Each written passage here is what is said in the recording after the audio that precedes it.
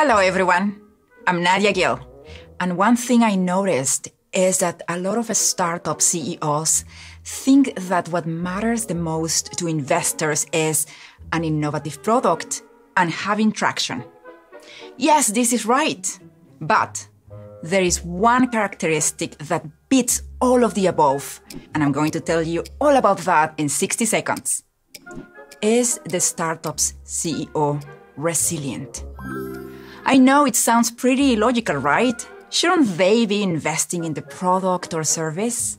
Yes, absolutely, they are. But the entrepreneur is the most important piece of this puzzle. Even the most brilliant idea for a product or a service will die with a CEO who is not resilient. By resilient, I mean a balanced combination of never giving up while being adaptable. Here is why. Investors want to invest in startups that will survive challenges and changes in the market, competition, and that depends on a resilient CEO.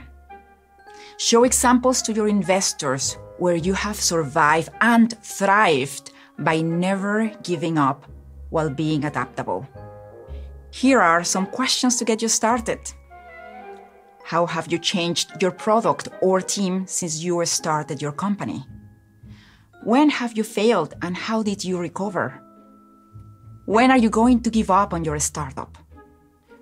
Present a balanced story on how you keep adapting to changes and challenges, while at the same time, never giving up. In short, demonstrate resilience. Get funded. There are several resources out there to help you. Check out the links in the description below. Don't forget to subscribe to the Women Techmakers YouTube channel and share this video with a friend.